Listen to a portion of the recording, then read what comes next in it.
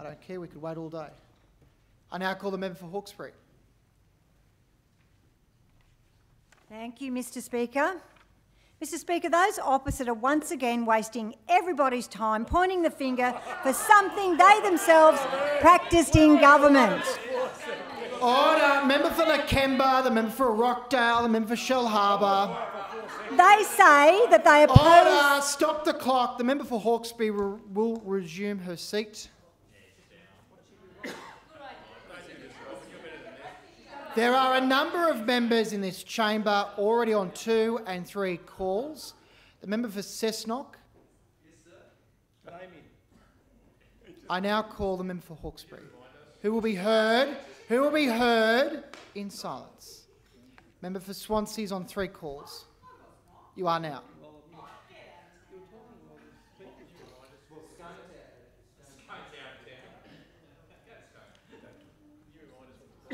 I am so tempted. The member for Hawkesbury. Thank you, Mr Speaker. Mr Speaker, those opposite say that they oppose the sale of TAFE campuses, but the Labor Party divested plenty of TAFE sites when they were in government. What short memories you have. What short memories. At several sites, they sold off TAFE campuses, and now, what's there? Townhouses in its place. Once again, I'll get to that. Once again, their hypocrisy is absolutely breathtaking. Whilst those opposite with short memories play games with our communities, this government remains responsive to changing student and industry needs. We purchase new sites to expand delivery where demand is increasing, and yes, sometimes sites are divested where there is no longer required for training delivery or becoming underutilised. Those on this side of the House are committed to maximising community benefits from government-owned property and when it is no longer needed in New South Wales service delivery. Mr Speaker, it was Labor, you need to listen to this, it was Labor that sold campuses all over the state.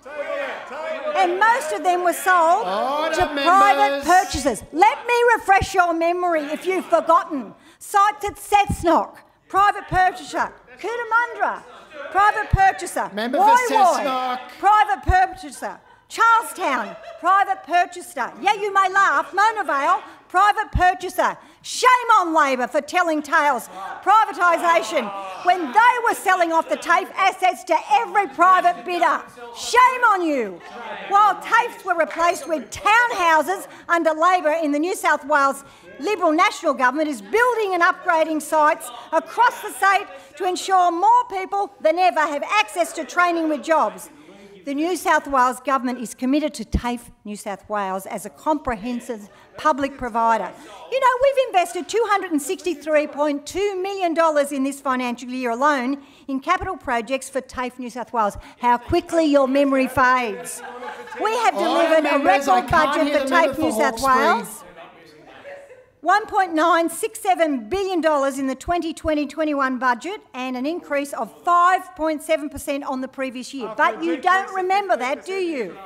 The New South Wales Government will continue to support TAFE New South Wales to invest in new facilities that meet student and industry needs right across New South Wales.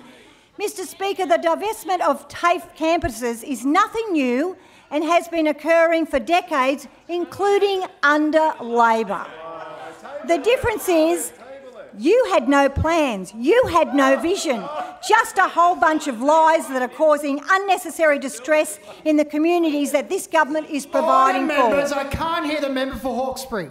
Nothing new, but neither are these ridiculous scare tactics that are that's what you're opposing, that's what you're putting forward. Both Labor and the New South Wales Teachers Federation ought to be ashamed of their actions in the Upper Hunter. You have claimed, Mr Speaker, they have claimed that TAFE teachers will be moving... Stop the clock. The member for Hawkesbury, please resume your seat.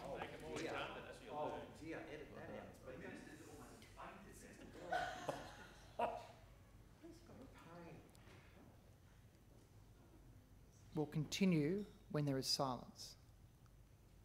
Member for Hawkesbury. You're better than this, Robyn. Come on, tell the truth.